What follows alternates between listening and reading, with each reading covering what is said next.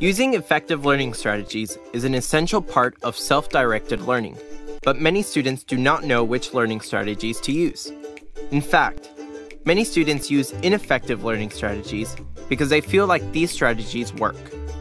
For example, when students highlight a textbook and then reread it, it feels easier to read, and they assume that it means that they have learned it. However, when the textbook is taken away, they have a hard time remembering the information even though they read it multiple times.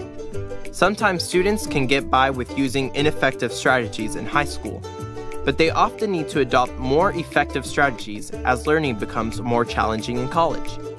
Effective learning strategies require some effort, but they are worth it because they help you learn more efficiently and get better grades. In the following sections, you will learn about 3 highly effective strategies for learning: retrieval practice, spacing, and elaboration.